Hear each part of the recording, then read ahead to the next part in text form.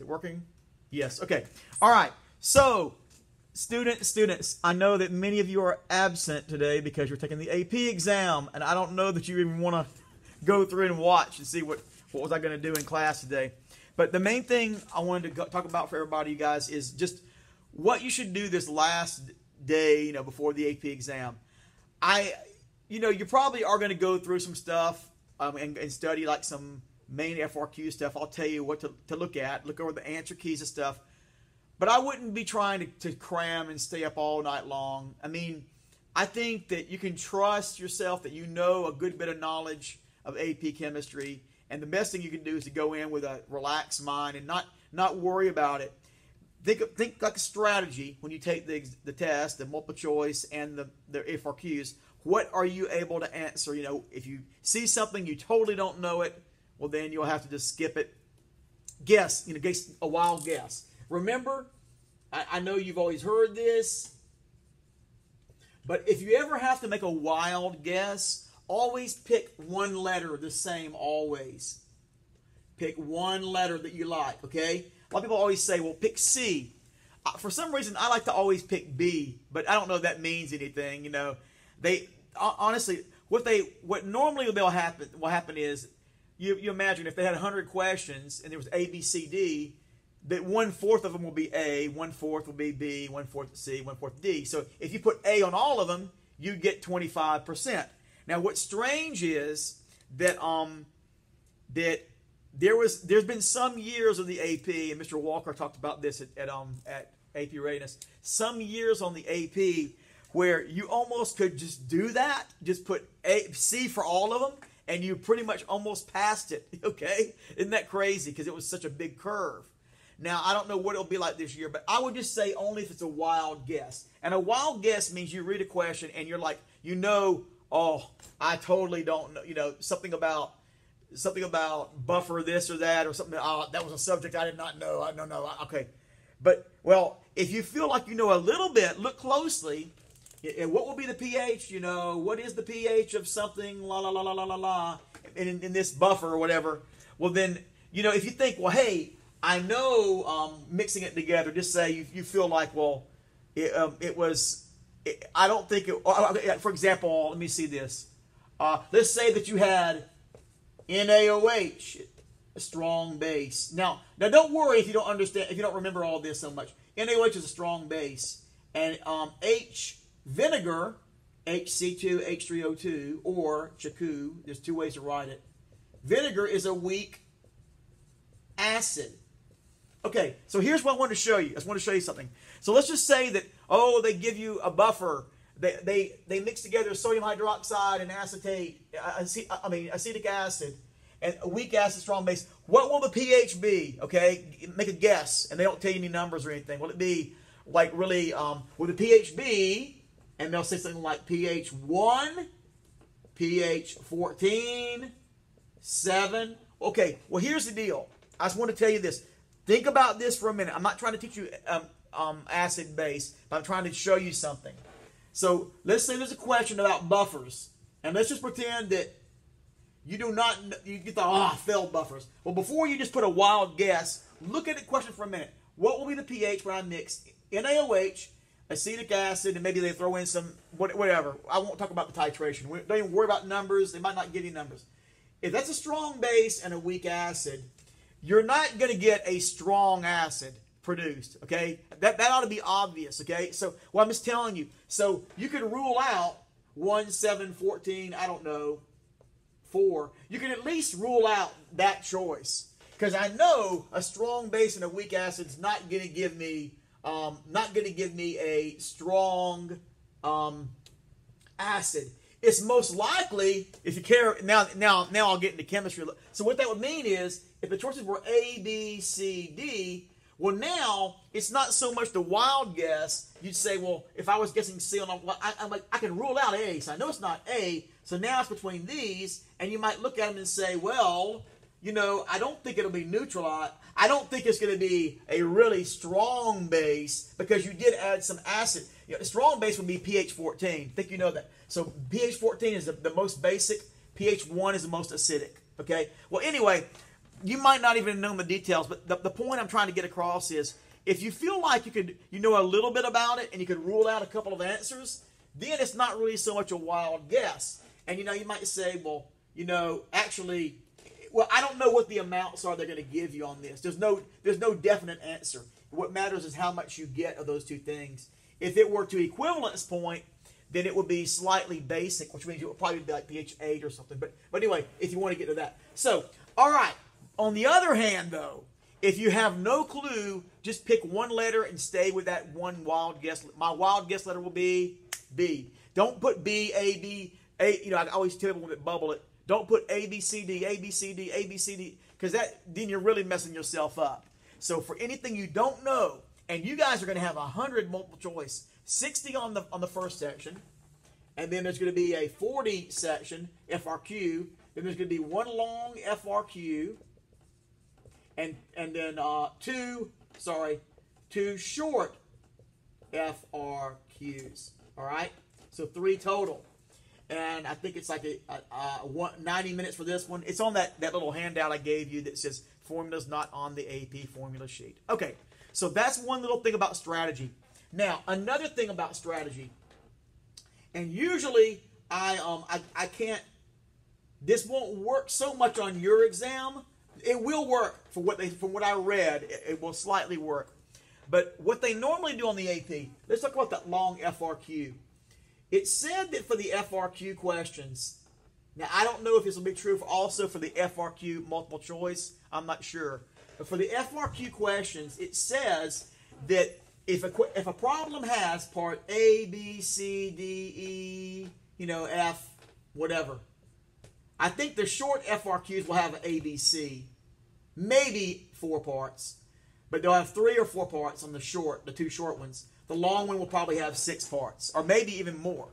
But what they said is that on that question, somehow you're going to be able to go, before you submit the entire FRQ, you're going to be able to go back to like part A or whatever and go back and forth. Okay? So that's a really good thing, because let me tell you, when you're watching the time, and let me look for a minute at what's going to be. I want to check the format I gave you. What was it? Oh boy! Please stay on computer, okay? George. All right, it was AP. There's a handout I put up called AP Formula Equations Not on the AP Sheet, 2021.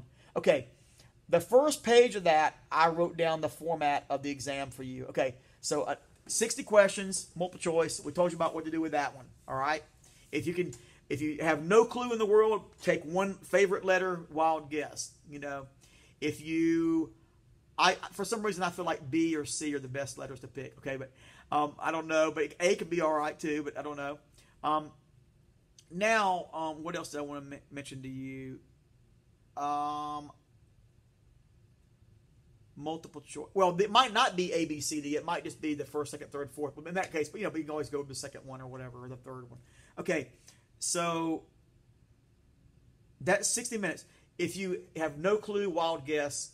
If you have a little bit of knowledge about it, then think, can I rule out a couple of these? I'm like, oh, I know it's not going to be B, so I'm not going to pick B for this one. That kind of thing. Okay, now for all right, part 2 is going to be multiple choice free response. You're going to have 40 multiple choice questions for 60 minutes. Okay, so part 2 is going to be 40 multiple choice.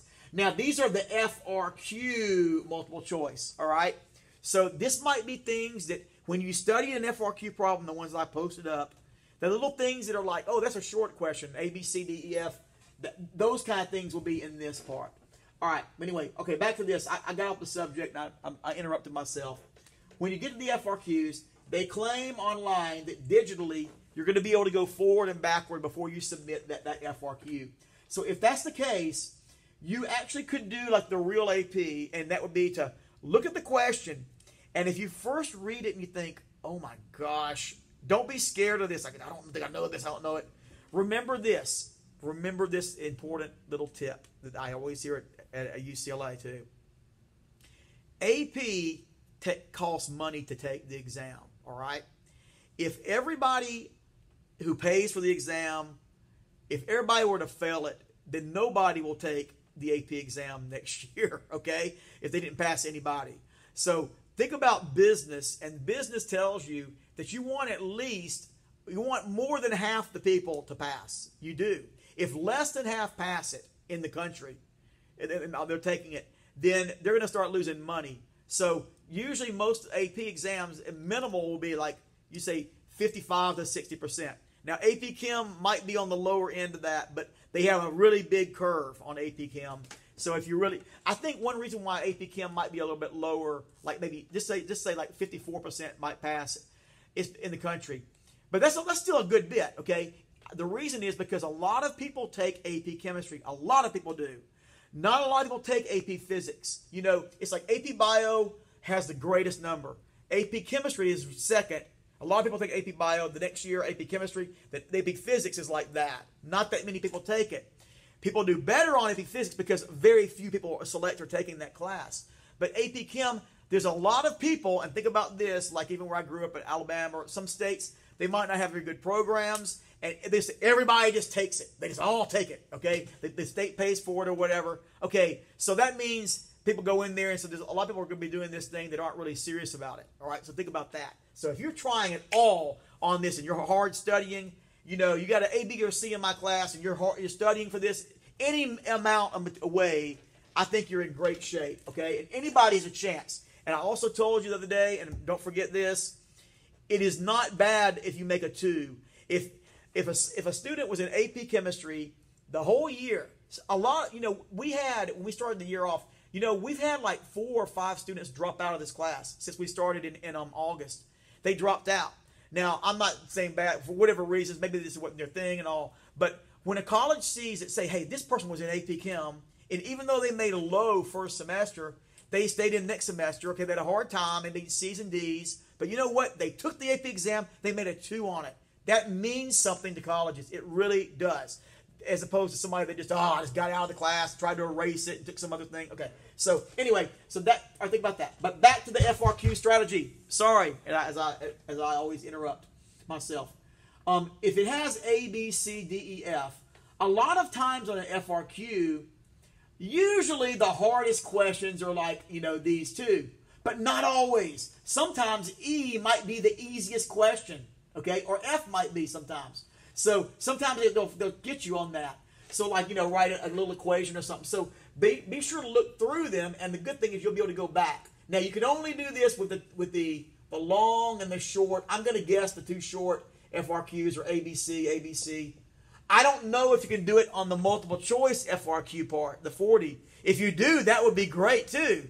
So but it'll let you know that. It'll say this question has 4 pages or whatever before you submit. You can go back. It'll tell you that on the question, I'm sure. I'm sure it will tell you that. So, you know, you might, and remember this, if I can just get 3 of these, I pass that FRQ question. If I can just get 3 of these right. Now, if they give you 3, I don't know, maybe it'll be 4 parts. Maybe it'll have like a 1 and 2, but whatever the case, well, you know, hopefully you get 2 out of 3. Yeah, I'll just say 2 or 3 at least, the best you can. 1 might do it if there's only 3 of them. Sometimes 1 might be enough. So anyway, and don't forget the strategy too, that if you well, this won't matter for you guys, I don't think at all. I don't think you're going to enter numbers in. Like, I don't think you're going to do that. But if you did, I don't know. I haven't seen it. But if you did, let's just say the answer to A was 15. And then on B, you have to use the answer to A. Okay? Well, if you put a wrong answer here, like say you put 20, A will be marked wrong, but now they're going to recalculate B based on your answer. So they do that on the AP when they grade. So I don't think they're going to do it for this one, you know, but who knows if they get elaborate about it. If you ever have to type in a number, that's a little bit of a confidence thing. Okay, so that's enough of that right there. So FRQs. Now let me talk about a little bit about the content, and then I'll talk about, and by the way, the FRQs say you're going to have 45 minutes to do the FRQs. Think about this. 3 FRQs, 45 minutes. What do I always tell you? You should be able to do an FRQ in 15 to 20 minutes. Even the short ones. So, you know, You think maybe the long one I need like nearly 20, or 45 minutes total. I don't know, what does that mean? Just think about that. If I spent 20 minutes on the long one, then I've got 25 minutes. I got 12.5 for each short one. Short. Okay. So you might kind of watch that a little bit. Just I know you don't think about watching the time when you're doing them, but just do the best you can and don't worry. Long answer. I'm seeing what else I got to say about that. Okay. Now let me say something about the content. Okay. First of all, I sent a message a moment ago to everybody. The FRQs, I don't want you to be like, oh no, I haven't done all of those FRQs. What am I going to do? These FRQs, I'm only letting them count as a daily work, one little point each. Okay. Now, I decided that 5 of them are going to be bonus, and I picked the 5 that they would be. If you did some of those and you haven't done some others, that could cancel out. And I might even drop a couple of other ones too. Like I never drop daily points, because your daily points, you should do them. That's your participation. But I'll look at the FRQs and how many I gave you, and I might drop a couple of them. Okay.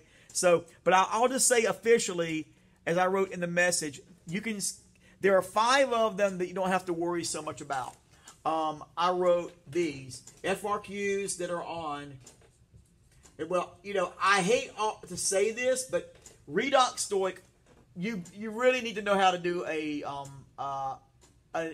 redox equation. Like you add H plus to this side, and then H2O to this side, H plus to this side. You remember all of that. There's a video you can find too, but anyway, the redox stoic problem. If you haven't done it, I decided to make it a bonus. So anybody who had a 0, I erased your 0. Okay, on the FRQ stoic. Now, the other FRQs you can skip if you needed to. The one on the base, KB, the one on both of the electron ones. Now, if there's any way, when I say skip, I would at least look over the answer keys to these, especially the electron, because it's been a while. If you haven't done these at all, electron configuration, PES, they call it, and all that, that's an important thing to look at. But anyway, you can skip them. You can skip that. You can skip that. And then skip the one on gases. So pretty much the last 4, and then and the redox stoic. The KA, I want you to do that one. I want you to look at that KA. Come on, try to do that. All right. So for sure 5 of them are bonus. All right. And maybe I'm going to just drop 2 more. Like drop, in other words, if there's 2 zeros, I think I'll make a note that I'm probably going to drop 2 more. But try to do all you can. Now, I put up 2 other FRQs today. What? But these are not assignments. I just put up FRQ and answer keys for Beer's Law and for a limiting reagent. Limiting reagent, stoichiometry. Limiting reagent in Beer's Law. Now, for some reason, Beer's Law is a lab that not all schools can do, because it takes some computer equipment to do it, to analyze the color of a liquid and finding out the molarity by the color of the liquid, by the brightness, the darkness. Okay, you might not remember that question. We did a little lab on it. You remember that now. But AP made a little problem like that they had. Some people did them, but I decided to not do that one. I decided to I didn't know how to get the computer working and all that. They did an online sample problem. You can find, you don't want to find it right now. It's the day before. But so I had you just do the lab paper, and I did the video for you. I explained about Beer's Law. So I don't know. I just thought, why don't I put the FRQ? So you have the answer keys. If you wanted to just see those. So these minor gases, electron, they're going to ask stuff about this, but it won't be the big bulk of the stuff, but it'll be, I don't, now that I say that, what if the short FRQ could be on electron configuration? It really could be. But I'm just telling you, because of time, what did I put near the end? I put these are the last priority, the lowest priority. So I would say, of all of these on the board right now, you can skip, I would probably say that the electrons are the most important ones. Of all the things you can skip, the electron FRQs, look at those. So if you're like, okay, Vela said he'll drop 2 of my FRQs, for anybody. If you have 2 zeros, I'll drop them. And he also said that, well, I'll drop 2 of your daily participations for the 20-week period. So if those happen to be FRQs, that's what it'll be. So I'll do that. Now I'm making it official. So I'm going to drop 2 daily participations for everybody. And then I'm going to say that you can skip 5 FRQs. These are the FRQs that you can, I'm not even going to, they're all going to be bonus. So if you didn't do them, you'll just get a blank. There'll be no grade. If you did them, you'll get a credit, okay?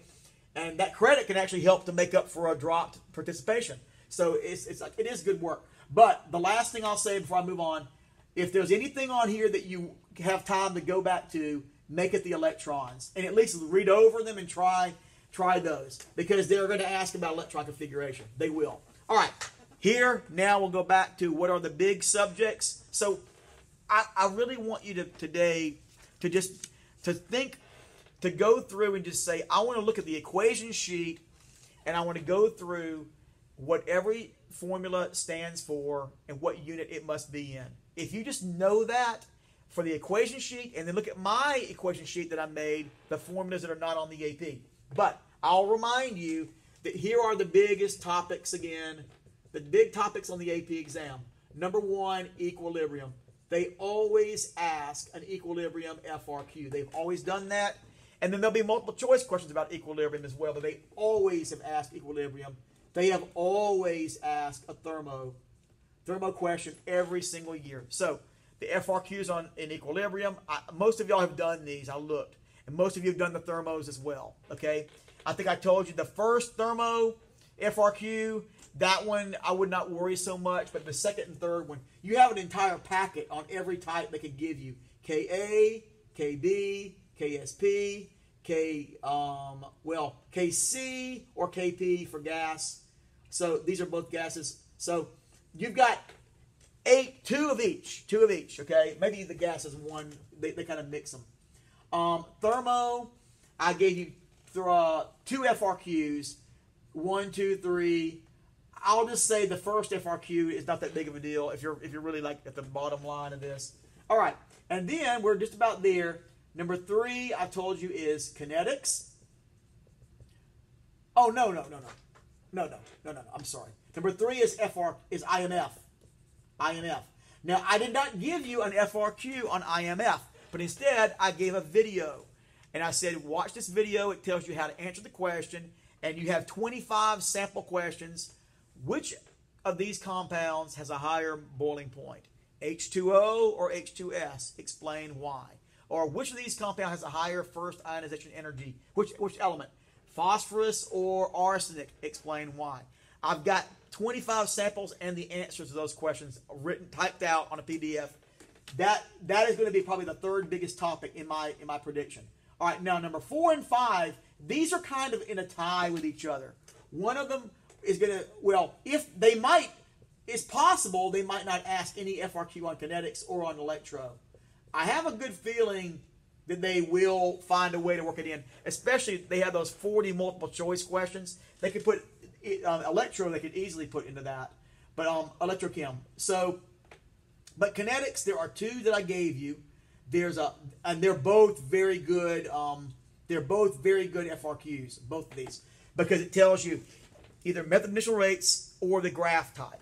And then the electrochem, I did not give you an FRQ on that, but I did put up the answer key to the electrochem quiz, to a quiz, an actual quiz I gave a while back with my red writing answer key, and I also put the FRQ on electrolytic cell. So again, that might be there it is. Those are the 5. So if there's anything in that category of 2 kinetics, the last 2 thermo, that's probably, I would say, at least get that. Hopefully you've done 2 of the equilibrium. If you can do all of them, they're all up there. Did I put a KSP? Yeah, oh no, KB and KB and KA were the last 2 I put up. That's right. Okay, so KSP. So hopefully you've done the equilibrium, you got the packet, and you've looked at these. So those are the biggest things to see on the AP. More than half the AP questions will be on those topics I just showed you. All right. Okay, so let me take a break for a minute and show you what I'm always tell people to do. I do not want you to stay up all night long doing this, but you know, you might spend some time. You might spend 2 or 3 hours later and go through those FRQs I talked about, starting with the most important topics I mentioned.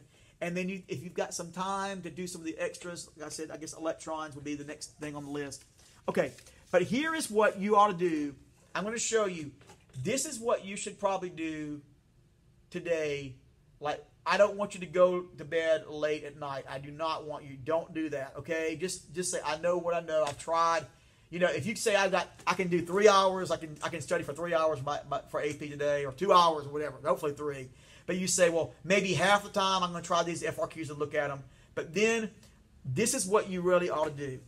Go to the equation sheet, and I will.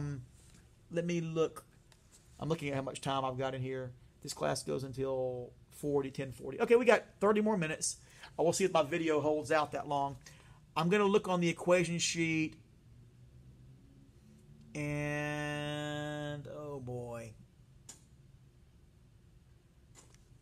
All right, I want to talk about some things on there. I actually put something else up there. I don't know that I've even got time. Maybe, well, I don't know. We'll see. I got 30 minutes. I'll try hard. Okay. Boy, it's so crazy on my computer to find this stuff. All right. Yeah, the extra topic FRQs. So, yeah, I would say I did not make an assignment. The extra topic FRQs, limiting reagent and Beer's law. I would say that, you know, electrons are still more important than those two. But if you want to look at how they ask a limiting reagent. For AP, all right. AP formula sheet. All right, AP formula sheet. First, I'll continue this. I started this last time, and I was telling you, make sure you know what everything stands for. And you can even write it on your paper, you know, E, H, V. Well, it tells you, okay, on the AP formula sheet it says E is energy, V is frequency, lambda is wavelength. They tell you that.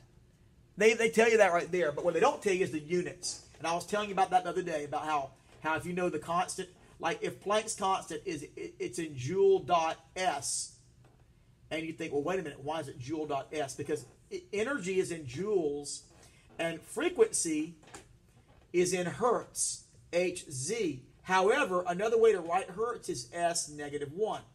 And so that's why S and S-1, they cancel out. Well, anyway, just knowing the unit, if you see Hz, or they have used S-1 before, rarely I think, then that means it's frequency, and that plugs in there, okay? If they give you, watch, KHZ, that means kilohertz, and you know 1 kilohertz is 1,000 hertz. They'd expect you to know kilo. Kilo, centi, and milli, they would expect you to know for sure. Probably nano and mega also. Nano. If you remember, 1 meter is 1 times 10 to the 9th nanometer. 1 megameter is 1 times 10 to the 6 meters. I don't know if they would put in micrometer, but it's 10 to the 6 mu meter. But anyway, I mean, it's not bad to have those three. So if they gave you some problem, it's like you're talking about energy, light. Light has the frequency, or they won't say the word frequency, but the light is measured to be 300 kilohertz. That wouldn't be visible light, but anyway.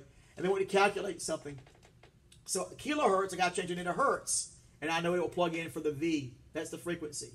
Okay, times that will give you the energy. So anyway, I'm just telling you, go through every equation and write that on your sheet. All right. Let me see. I can try a few more. All right. Under that, it has equilibrium, and they write what do you need for Kc, Kp, Ka, Kb.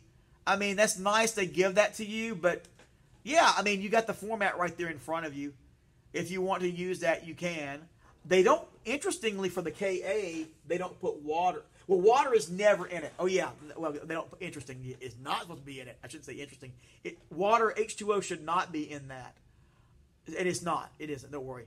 But what I meant is, remember this, well, for acid, like, they can say you have an acid, like, let's say HF plus water gives you H3O plus and F negative. Or HF gives you H plus and F negative. Both of these are acid equations, and both of them use the same Ka expression, which would be, in one of them you'll put H3O plus times F negative over HF. No water is in it. In the other one, you'd put H plus. Is that showing up? Oh, no, not on my.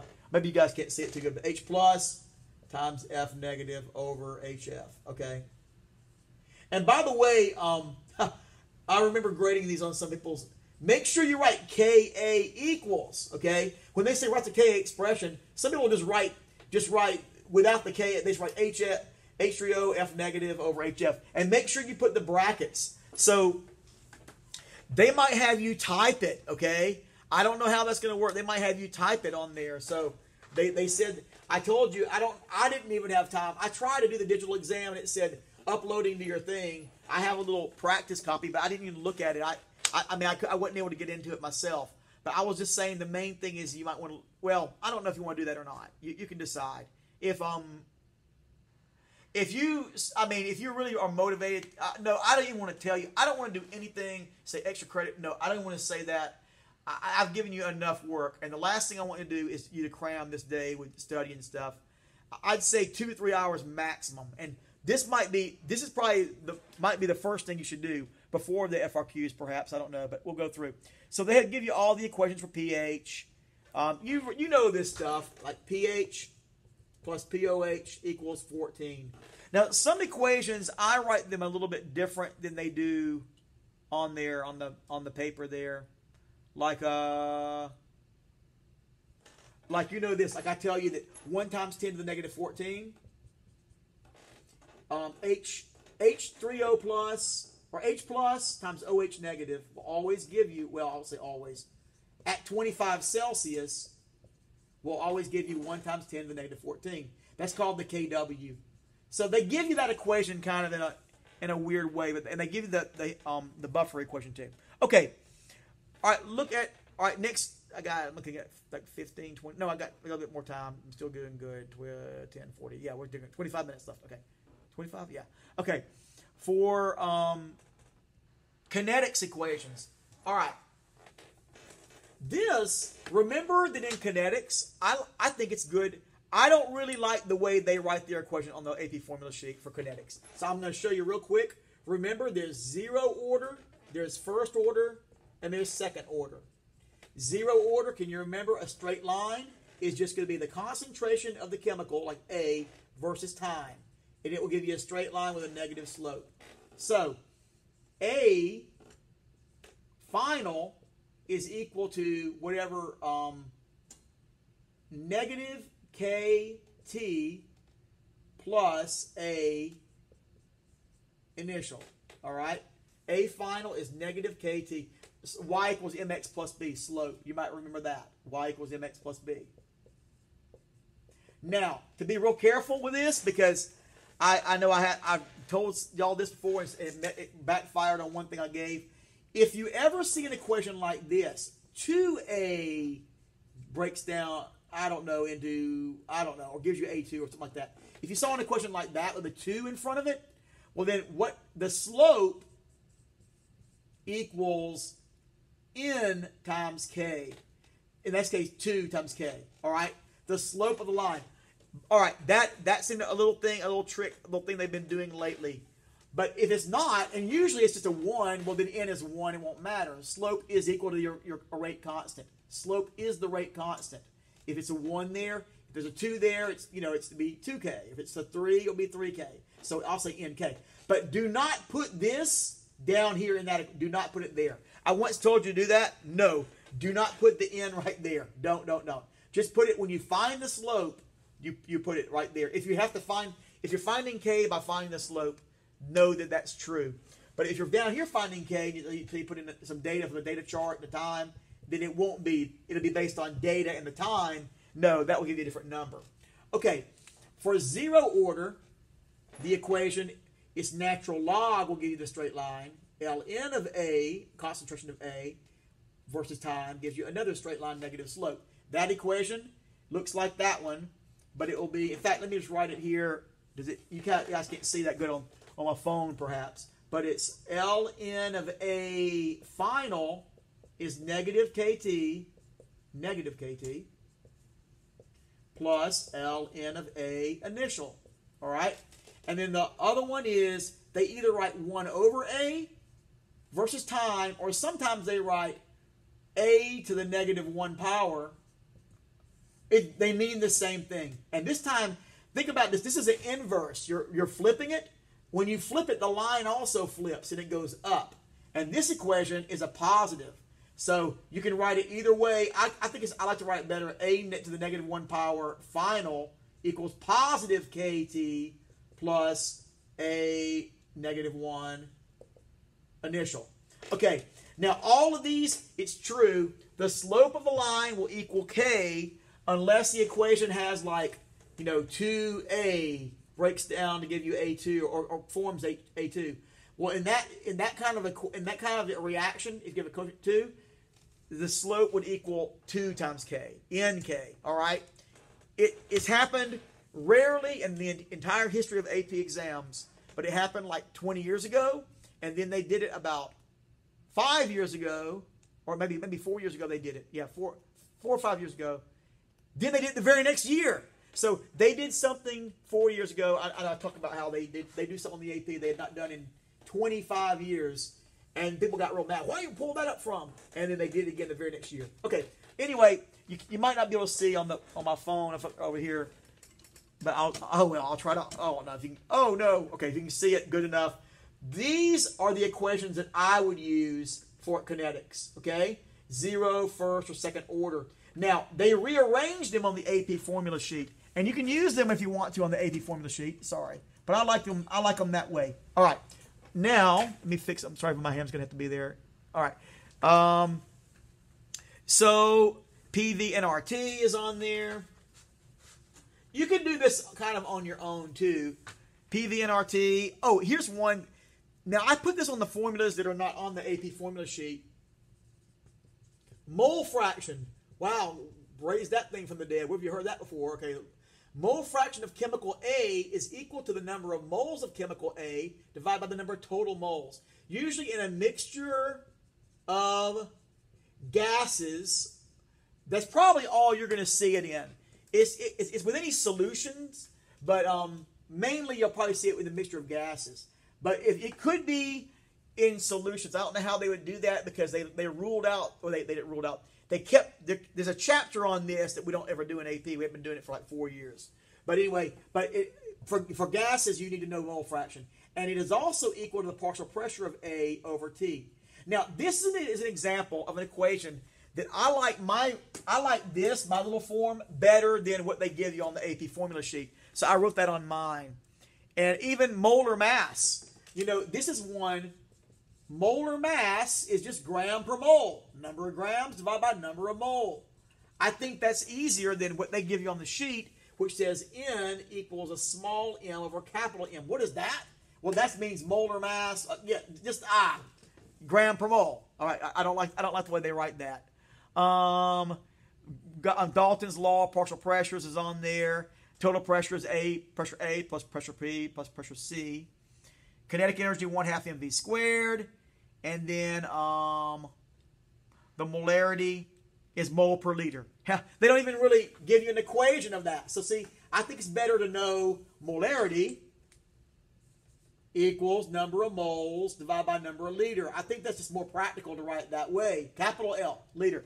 They just write it in words for you on that equation. All right, now we're almost done with all the equations. Look, I guess I'm going to be able to do them in watch the time, and I still can go through something else I wanted to talk about. Okay, I'm doing the equation sheet for you. Mole per liter, molarity mole per liter. Then it has the kinetics equations. Not the kinetics. The thermo equations. Delta S, delta H, delta G. And the delta H is a more commonly asked. The sum of all the delta H of formations of the products minus reactants. Sorry about that. Products minus the sum of the delta H formation of all the reactants. Now, a couple of things to tell you about this that I would always do. First of all, I like to always put brackets around those. Because if I've got two reactants, you know, it's delta H of, like, just say if it's H2, O2, H2O. Well, I got delta H of H2, then delta H of O2. Add those together for the... Oh, that's the wrong way. I'm sorry. The products will be delta H of H2O will go first. And put that in brackets. I'm writing it very quick and messy. I know we're out of time almost. Delta H of H2 plus delta H of O2. All I'm trying to show you is, first of all, two things important. Two important things about that equation. All right, two. Number one, make sure you put brackets around all the products and all the reactants, because that negative sign can affect your total inside here, all right? Put brackets. The other thing is, put this letter, and I'll have to write it here, in front of delta H and in front of delta H, because don't forget the number of moles. If it's H2, 2H2 plus O2 gives you 2H2O, put 2 times that.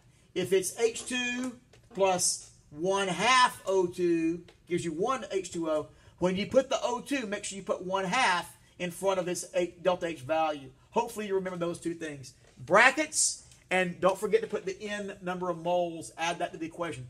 Another thing to tell you about this equation is it works for delta H, delta S, or delta G. And there's a delta G, and there's the S of formation doesn't have a delta sign on it, but it's the S of formation of the products minus S of formation of the reactants. So you've seen those three equations. If you did those two thermo for FRQ number 2 and number 3 that I told you, that'll pop up. You can look at the answer key, and it'll remind you. It's good to know, as I told you, what does everything stand for? What is every unit? And remember, delta H is always in kilojoule per mole. Okay? Delta G is usually in kilojoule per mole in that equation. But now in some equations, it's in joules. So you got to look at the constant. You got to look at the things that are given. And delta S is in joule per mole Kelvin. That's the weird one. Okay? So be careful. The only time it's really going to matter is when you combine all three into the big equation. And I told you that if you can guarantee yourself that this is going to pop up. This equation will be on the AP exam tomorrow. When you see a thermo problem, especially if you see an FRQ question that talks about delta H, delta S, some question, or delta G, you know you're going to have to use this at some point in there, okay? Delta G, kilojoule per mole, delta H, kilojoule per mole. Now, S will be given in joule per mole, Kelvin, but you got to change it into kilojoule per mole. So, like, you know, if they say delta S is 8 joule per mole Kelvin, it won't be 8. But then you have to put 8 over 1,000. Now it becomes kilojoule per mole Kelvin. And of course the Kelvin will go away. And the temperature must be in Kelvin. So I was telling you, I kind of got away from it, but you should look over every equation and make sure you know, do you know what unit they're in? And I'm telling you a lot of this now. You can be writing it down. You know, this is probably going to be given in joule per mole, but it's got to be changed to kilojoule per mole. Okay, and then the electro equations and all that you see. Now, there's two equations on there for electro. The last one is the Nernst equation. And again, I would say the Nernst equation, you see it. If you don't know what I'm talking about, then I wouldn't worry, because it will be the thing. It's kind of like, that might be like, if they gave a long FRQ on this, that would be the question that would like be, you know, maybe to make a 5, or I don't even know. Probably if you're going to make a 5, you probably already know that. You use that equation, you probably got that right on the quiz. There's another equation down there you might wonder about. I equals Q over T. And this is about current. I don't really use that equation, because let me just tell you what it means. I is the current, and it's measured in amps. Amperes or amp. Q is the charge, okay, and it's coulombs, and time is in seconds, okay? So, if they tell you you have a 5 amp current, 5 amp, that means you have 5 coulombs per second. That's how fast the current is flowing. So you don't really ever need the IQT. I like to just, instead of this equation, I like to remember amp is coulomb over second. It's the same thing. It's the same thing. 5 amp, well, that's 5 coulombs for 1 second. Or in other words, 5 coulombs equals 1 second if you're doing a conversion. Okay, and is there another one? There is Q MC delta T, and I did not really give you an FRQ on that, but I told you, if you, I mean, this is the last, absolute last priority. I don't think they're going to ask you to do a problem. They could give you that. Let's just know what it stands for. Q is the amount of heat in joules. J. M is the mass in grams of a substance. C is called the specific heat constant. I call it constant, but it's capacity. Capacity. Okay? And it's in joule per gram over gram degrees Celsius. Sometimes they write joule degrees Celsius gram, but it's the same thing. T, change in T is T2 minus T1. Now, here's the interesting thing. These temperatures can be in Celsius, but they can also be in Kelvin. And it wouldn't matter. It wouldn't matter if they gave you both, because look, Kelvin and Celsius, if they gave you Kelvin, you can still subtract them. You get the same change as Celsius. But oh well. Okay, so the only thing I would probably say about that problem is if they said you have 25 grams of gold.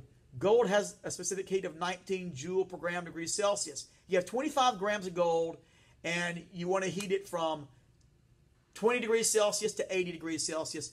How much heat do you have to add? How much heat do you have to add? How much heat? I'll plug in all the numbers, and then I'll just calculate it.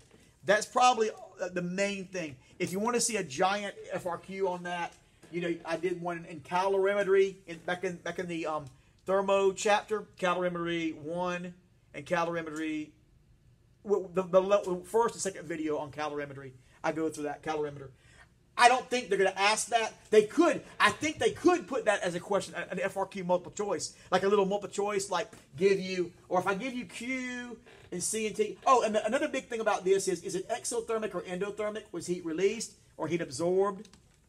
And remember, negative, if Q is negative, like negative 500 joules, exothermic.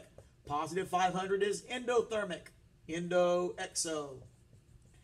Was heat released? Okay, so anyway, that, and I didn't give you this equation. This is on here too. I skipped this one as well. Beer's law. A equals this epsilon BC. A is the absorbance. They have to measure it by the amount of light that is absorbed. Remember, you shoot, like, for example, a red light through a liquid, and then you measure how much red light comes out the other side. If you get like only, you know, you shoot in 100% light, and you get out only 10% of it, well, there's a way to calculate with natural log the absorbance. You never have to do that. They're just going to tell you the absorbance is like 0.51. And then B is the length of the tube or cuvette tube. And it's in centimeters usually, cm. Absorbance has no unit. C, here's a big one. C is the molarity. Molarity. It is molarity in mole per liter. Okay, you know, whatever, like 5 molar, for example. Concentration. So that's just what I'm saying, these little things. This is called the molar absorptivity constant. Epsilon. And every chemical will have its own constant right there. And I didn't really put the units for that. I could figure it out, but it's going to make these cancel out. So it's going to be cm on the bottom, liter, cm on the bottom, and liter on the top, and mole on the bottom. Cm mole, like to make it cancel. Not a big deal. But see, if you were to read a question, and again in the FRQ 40 multiple choice, that's a great place to put a Beer's law question. Just tell you, hey, I know the absorbance, and I know the constant is this. What will be the molarity of the liquid? Or if here's the molarity of the liquid, they're going to give you like they're going to give you these things. Oh, and by the way, the length of the cuvette usually is 1. But they'll have to tell you that. They'll have to tell you what the number is. It's not always 1, but it usually is 1. But it doesn't matter if it's 2. You put a 2 there. So just knowing what things stand for, it's like what I said, plug and chug. You just put in the numbers and calculate the answer. Okay. Now, after that is the official AP formula sheet. I didn't do everything. I mean, some of them I talked about last time, like delta G. Well, I could throw that real quick. Remember, delta G is negative RT. This was in the electro. I already showed you all this, but delta G is negative N Faraday times the cell potential, or delta G is equal to negative RT/LNK. Well, these two can therefore be set equal to each other, but in these equations, R is in joules because delta G, R is in joules. It's the 8.31 joule per mole Kelvin, kind of like the S value. Interesting. T is always going to be in Kelvin temperature. This has no unit for the K constant, the equilibrium constant. If you want to put an EQ there to remind yourself that's equilibrium. Delta G is in joules, just joules for this one. And was joule per mole? Yeah, joule per mole. Yeah, and you can make it kilojoule per mole if you had to. Okay, and the Faraday is 96,485. I mean, they're going to give you that number. E is the cell voltage in volts, the cell potential in volts. N is the number of moles of electrons transferred. They're both joules. But those two equations can be set equal to each other. And I did that on the formula sheet thing I gave you. Formulas that are not on the AP formula sheet. Okay, can you believe that? I haven't even gone over those yet. I've told you some of them along the way. Negative NFE is negative RT/LNK. So take away the negatives, NFE. So this is a way to go from E to K, without bypassing G. That could pop up on a multiple choice and say, hey, I don't even need G. They gave me, this is a constant, and R is a constant. So now a lot of you use another equation and if you know that one, you can write it down and use it too. They combine these and make another equation and make a new equation out of it. But if I know moles, moles, cell potential, temperature, then I can put them in and find the K. I don't even need delta G. Okay, all right. What else do I want to tell you about? We only got like 5 minutes left. So let me talk about this other thing that I showed you. 2021 AP formulas that are not on the formula sheet. I would tell you guys, look how much time I'm going over this. This is probably more important than almost any other studying you might do today before the AP exam. That you go through and know what things stand for. Just simply knowing them, when you read a question, you'll be able to plug it in and get the answer. Even if you don't even remember stuff all the way, then trying to worry about the elaborate FRQs. Now, I hope you've done the top 5 list of FRQs I told you about. But remember, I'm going to give you some leeway. So I wouldn't spend a whole lot. I would mainly go over the equation sheet. And if there's time, I would have spent also a little bit more time to tell you about what's called the graphs. I might say something about it in a minute. But on the formula sheet that says equations that are not on the AP formula sheet, I told you this the other day. I have things like this. Like if they were to say, what is the percent of copper in copper 2 sulfate? The percent by mass of copper in copper 2. If that was a question. Well, you might think, wait a minute, do I remember how to do that? Well, I gave you an equation, percent of H in H2O is equal to, in H2O, 2 times H, 2 times the mass of H, sorry about that, 2 times the mass of H divided by the mass of H2O times 100. This is on the AP, this is on the sheet I made for you, equations not on the AP formula sheet. The molar mass. That's an easy way to see it. Look over those things. Empirical formulas on there. I put on there Coulomb's law. They have never asked you to calculate anything with Coulomb's law, but sometimes, well, you know what? You might just state Coulomb's law. You're not going to be able to write this down anywhere. It's too much for FRQs. It sometimes comes up, but the main thing about it is radius. If you increase the radius, remember for the ionic compounds, but if you increase radius, then you're causing, if that number goes up, the energy of attraction goes down. Probably not very likely for that one. E photon, that one I already went over. They are not going to ask you to do anything about like an electron changes from level n equals 1 to n equals 4, find the energy released. They're not going to ask you that because they stopped doing that. But they could say an electron falls from level 4 down and it releases, 500 kilojoules of 500 joules of energy. What is the frequency? What is the wavelength? They could do that. So they could ask you those two equations, EHV and lambda nu equals C. Okay, I'm just going to zip through it. Oh, here's a really big thing. Oh, my goodness. Oh, I didn't have time to go through all. I put up an old review, and it's really pretty obsolete almost. A lot of it is about the graphs that the teacher before me, he made by hand, he wrote down all of his graphs and said, what is on the x-axis, what's on the y-axis, what does it represent? Well, I don't know if you really want to care to look at it, but you might look at it, just the first page of it only, and it has some stuff on there. We only got like a minute here. Well, I can stay a couple of minutes extra, and I can record it if you guys want to go if you're on the Zoom. But I'll say a little something about that. You can look over my formula sheets of the things that are not on it. Let me look at the Erdmann review. The Erdmann, that was his name, Rich Erdmann. And I wish he would come back to UCLA. Like, he was good friends with Larry Walker. Where is it? Erdmann review. Where is it? Date modified. Did I put it up there for you guys?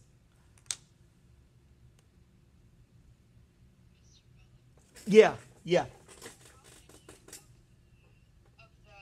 past exams are you going to give us credit for? What now? So I know What? how many of the past exams, the past exam reviews that we were doing, how many of those are you going to give us credit for? That's what I have to do today. Wait, hold on a minute. You mean, I don't know what you're talking about. Exam reviews. What are you talking about? The past exams, so like the 2016 exams. Oh, the multiple choice ones. You mean Yes. that?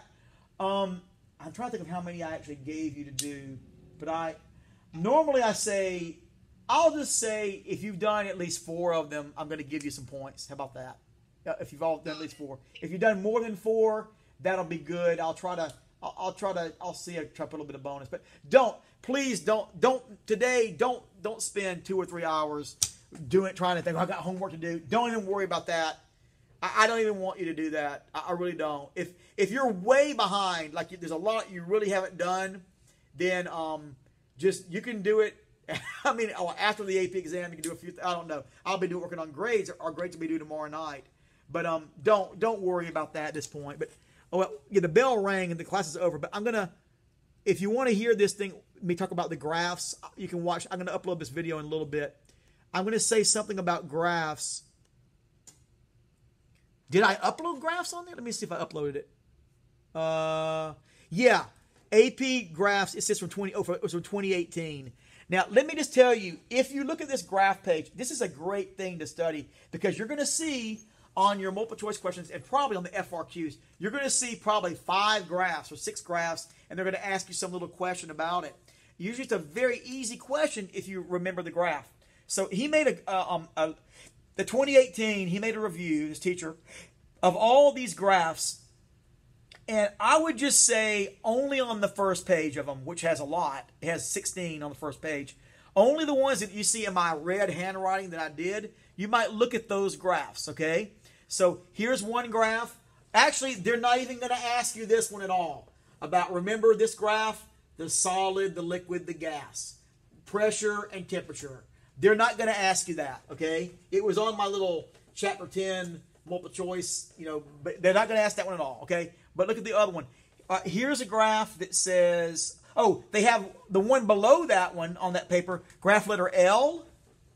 It gives you a straight line. Oh, it's a matching thing. This is actually a matching thing. And if you look there's 3 pages. On one page, I give you, the last page, I guess, I give you all the answers to the matching. Or no, it's on the first page. I'm sorry. The first page has the answers already. But there's a lot of graphs that are not on the AP anymore. They don't have to really worry about. But one of them is this graph, and that's the one that's ln of whatever it is, natural log of A or whatever versus time, okay? And then we know the slope of the line is equal to K unless that equation is, like I just told you about that a moment ago. All right, here's a graph. Another kinetics graph is this. It shows something going down and something else going up, like about half that amount.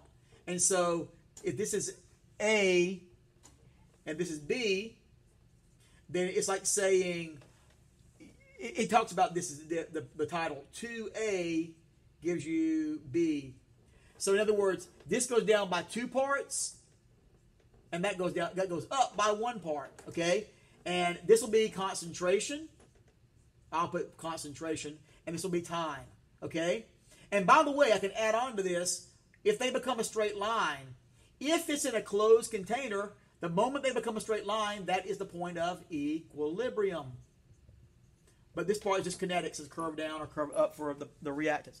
Okay, what else is on there? Oh, they have on there, below that curve, below this curve, I won't say a lot about it, but it has a titration of, looks like strong acid and strong base. I'm looking closely to see. I can't read my own writing there. Yeah, it is a strong base been going into a strong acid. Next to it to the right is a weak, and then I would not work the one under, so graph M. Okay, so here it is. The ones that are important, graph J, you don't have to worry about, but graph K, graph L, graph D is very important, graph M, graph N, graph O is very, very important. O is very important. That's the reaction coordinate graph.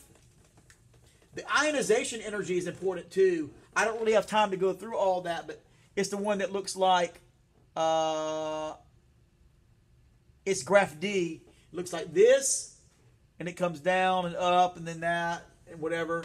But it's like saying the first ionization energy. And the main things to know about this graph, here's ionization energy, and here's atomic number. And the main thing to know is when you go from left to right on the chart, IE increases. Except for group 16 is lower than group 15, and group 13 is lower than group 2. You might remember, okay? 16 is less than group 15, IE1, and group 13 lower than group 2, IE1. Okay? And then when you go from top to bottom, top of a group to bottom, IE decreases. All right, but anyway, this graph actually shows that, and we did that once, so I don't have time to go through it. Well, we're out of time anyway. Graph H is really important because it shows you about solid, where's the solid, liquid, gas, where is it increasing in temperature, where is it, and that's it. Those are the main ones I would look at there. I wouldn't even worry about the other graphs. So, graph G is a good graph to look at, boiling point. You can look at I have the answer keys of those on there. So, and graph C. Graph C. Graph G, it talks about some boiling point. Graph C, this is the one we call the ice cream graph. Remember? This is the number of molecules. No, this number of molecules at each given temperature and energy. And this is either energy, or it could be energy, kinetic energy, or it could also be velocity of molecules. And remember, on a graph, temperature A, temperature B, temperature C. The center tells you the average energy, average kinetic energy. A for B, at temperature B, the average is B. At temperature C, it's the line below C. And then also, as temperature increases, the graph, it moves to the right. If I take a scoop of ice cream and I rolled it to a corner, it would be really cold right there when it hit the corner. But as it cooled off and melted, it would get lower and lower. But the temperature is getting higher, though it's going down lower. So that's it. So the graph review, hey, I did it in 7 minutes almost. If you look at my red answer key sheet, I would say the graphs to look at, graph D, graph K, graph L, J, not J, graph KL, graph M, N, O, graph G and H. And of course, some graphs I did not tell you about. I'll show you to you real quick. They might be on another page. I don't know. These two graphs. Oh, my goodness. Probably the most important one is this one. I showed you this the other day. Remember this looking thing? 1s2, 2s2, 2p6, 3s1. You label it out. And this is the number of electrons. The relative number. So like if that were 2, then obviously that would be 2, 2, 3, 4, 5, whatever. It would be 6 there, whatever. You got the idea. And this would be energy. Now, you got to watch the unit. If it's in joules, you can easily take the energy here and put it into this equation. They could have you do this on a calculation, energy in joules. But that's one to know, the PES, photoelectron spectroscopy, okay? And find out the element, because 1s2, 2s2, 2p6, sorry, 3s1, well, that would be sodium, okay? Now, the other graphs, all of the ones for kinetics I told you about, like for 0 order, 1st order, 2nd order, and then you know, what gives a straight line, but also just know that any chemical, as time goes by, pretty much any reactant will curve down, unless it's 0 order, it'd be a straight line, okay? It curves down like that. And then, okay, the gas law chapter, I don't know, this is really going back now, volume and temperature are directly proportional. The volume is directly proportional to the Kelvin temperature. That means you get a line like that. All right, pressure versus volume are indirectly. Indirectly looks like a curve, and it's going that way and going that way. Okay, pressure and volume, temperature. For that matter, pressure and temperature would also be going up. The pressure of a gas is directly proportional to the Kelvin temperature at constant volume. PVT, and all that stuff. Okay, those are all the main graphs. There's more, but I hope this will help some of you guys. I cannot wait, you guys. I'm so glad. I'm proud of y'all, all of your work. I really am, and do the best you can. I'll see y'all. Adios. Thank you for those that stayed in here too. All right, I'll see y'all later on.